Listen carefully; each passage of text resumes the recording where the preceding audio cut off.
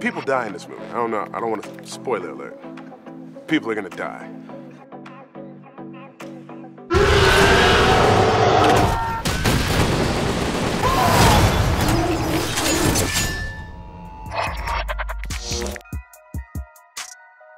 The star of the movie is the Predator, you know, and we are all here to make it as believable as possible so that when the fans are at home or in the theater watching this, that they believe this world. The world of the movie is, it's kind of a suburbia, in a manner of speaking, is where a lot of it takes place.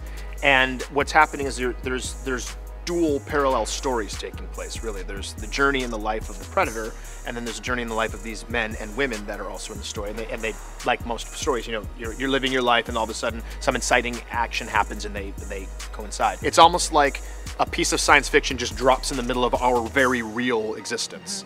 We're not your like average heroes, you know what I mean? We've been we're like these soldiers that have been kind of thrown away in a way. We've been kind of forgotten and we don't fit, but by not fitting, it kind of speaks to this thing in all of us where we all feel like we have that hero in us. It has this wonderful balance of dark and light that go hand in hand. So you'll find yourself laughing in the most perverse moments and be like, I shouldn't be laughing, but that's pretty damn funny. It does this razor edge sort of tightrope walk. The balance between it being a thriller, it being somewhat of a horror film, and that it has all these comedic beats that will sort of loosen the tension in a way that only I think Shane Black could do. You know, we have legitimately probably like 7 different movies that we've shot pretty much in the can. There's a version of this film that's just hilarious. There's a version that's very serious. And I know Shane is gonna put, you know, bits and pieces of whatever he needs to do throughout certain points in the film to make it like, you know, really speak to the audience. What Shane brings to it is it's the real world. Like, you know, in real life, you know, when there's that, you know, we know those people that when things are going crazy, there's that one person who has to crack a joke. Hey Baxley, if your mom's vagina were a video game, it'd be rated E for everyone. Shane is just evolving with the audience where, you know, they've seen a million science fiction hardcore alien movies. Let's give him Predator in a way that can kind of bring a little of that Shane blackness. Do I get it? Blackness. You're allowed to say that. Blackness? No, you're allowed to say that. You're half Chinese, you're allowed to say that. Thanks. All of the death scenes really are pretty gruesome. Somebody gets thrown into a chopper. I think somebody loses a head.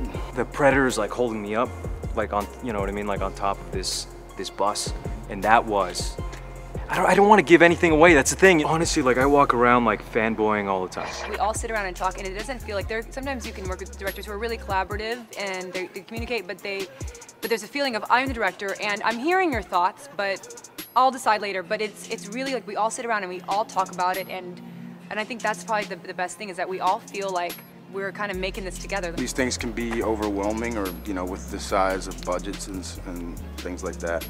Just to be constantly surprised from, especially with the group of actors that we got here.